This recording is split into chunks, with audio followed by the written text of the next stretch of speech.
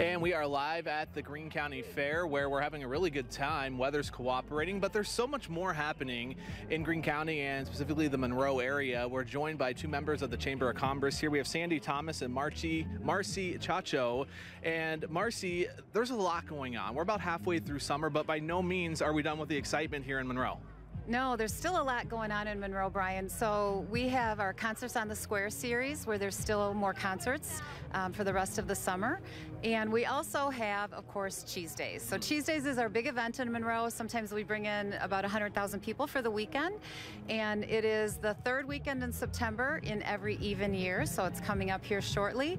This year they're doing something really fun. They are trying to get enough people here who will all polka at the same time on Saturday to beat the polka world record, which is currently held in Germany. So if you know how to polka, go on the website, the Cheese Days website, and sign up to become a polka participant. If there wasn't enough reason to get out to Cheese Days, now you can work on your polka and try to help break a record. Sandy, we were talking earlier as well. You guys have a big golf outing to kind of benefit the area coming up. Tell me more about that. Yeah, it's our annual golf outing, which is August 21st at the Monroe Golf Course. It benefits the Chamber. It's a fundraiser for us, and we help the community and the businesses and promoting them and just making Monroe the place where people want to come. Yeah, and we're just getting through about halfway of summer, as I mentioned. Why should people maybe make the journey down here if they're, say, up in the Madison area, the Baraboo area, wanting to explore more of southern Wisconsin? Of course, there are a lot of great cities. Why Monroe? Monroe is just a wonderful little community. So we're a community of about 10,000 people.